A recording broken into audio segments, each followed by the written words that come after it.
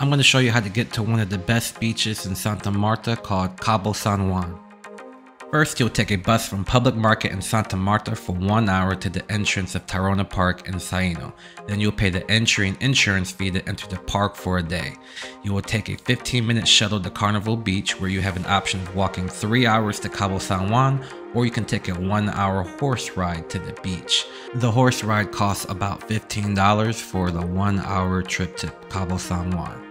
The horse riding is fun because you can go through many trails that seem impossible by foot, and you can get to Cabo San Juan a lot quicker.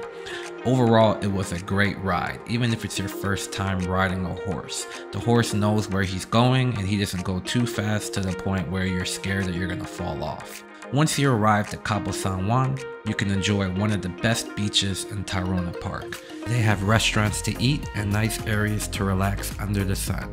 You can also camp and stay the night in Cabo San Juan if you want the full experience. You can climb up the viewing post to see more great views of this beach. You can eat, relax, go in the water, and then once you're done, you can actually take a boat back, or you can walk back, or you can take a horse back.